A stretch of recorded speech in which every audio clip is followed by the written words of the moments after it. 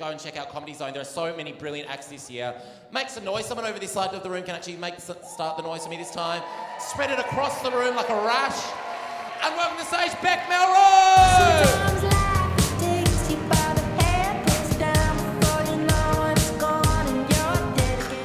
Hey guys, how we doing? Yeah, cool. I'm a bit sore at the moment. I got a deal to try out F45. Yeah, if you haven't heard of it, it's that high-intensity interval training. I thought it would be a really good complement to my high-intensity interval eating, so I thought, let's give this a crack. But when I went in, I think the guy could tell I wasn't really the gym type. I got a very tailored sales pitch. He said, "You know what, Becky?" And just went straight in for a nickname. "When I started this place, I wanted to create a space without the big tough muscle dickheads, you know? Open a library." It would be remiss of me not to acknowledge that academia and exercise are not mutually exclusive. But from a pure data analytics perspective, trying to create a dickhead-free space by opening a franchise operated by retired NRL players. That's statistically risky. Then he led me out onto the floor, and there's all these dudes there with their muscles and tank tops, looking like the kind of bros who take pre-workout before a wank. And they're all called Jake. Where did all the Jakes come from? It's like all the Jakes have just been in a chrysalis, waiting for the right opportunity to come along. And then F45's invented and whooshka. All right, legends, 35 seconds on, 10 seconds rest. We're gonna start down here with some Turkish get-ups and then move back here and do some Russian twists. But none of this, yeah? Keep the core on. Then we're gonna come on down here and do some Romanian deadlifts and finish off down here with the Cuban Missile Crisis. Keep that pressure on, yeah?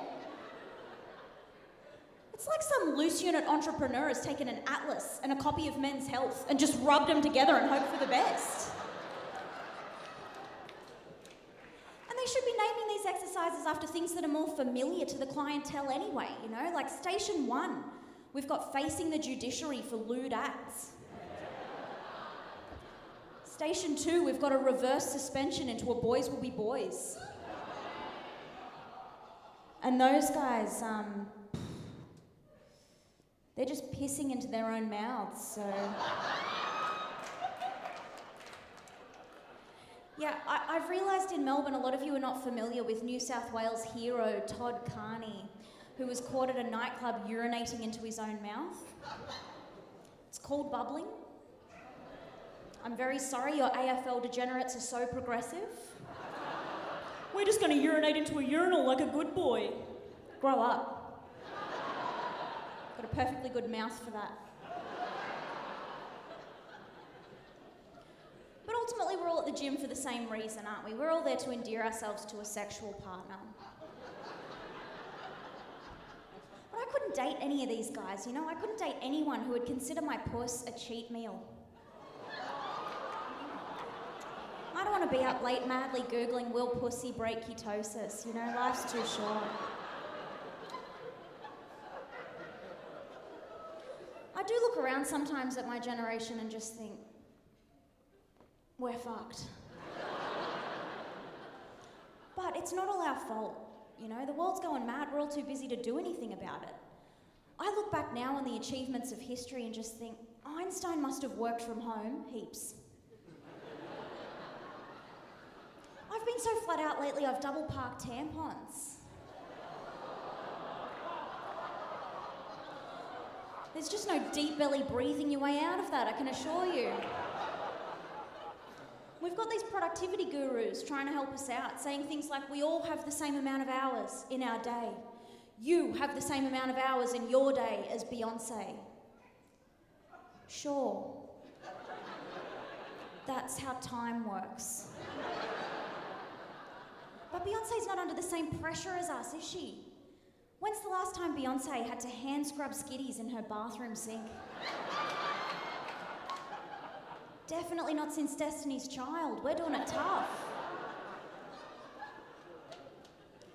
I do think we've been a little bit too tough on men, though. It's been a real tough time for men. Yeah, hold it, bro. You're gonna regret that, son. I realised how tough it's been, though, when I was at the chiropractor, and after he charged me $120 for an assessment. All he told me was that I needed to stick my chest out more when I walk. And I just thought, oh. For all these years, men yelling at me from passing cars were just trying to hand out free postural advice. We've got to listen, ladies, you know, they're trying to help us out. Show us your tits is not offensive, it's preventative healthcare. Thanks very much, you're great, I'm Bec Melrose. Give it up for Bec Melrose. If you'd like to see more, you can check her out in Comedy Zone.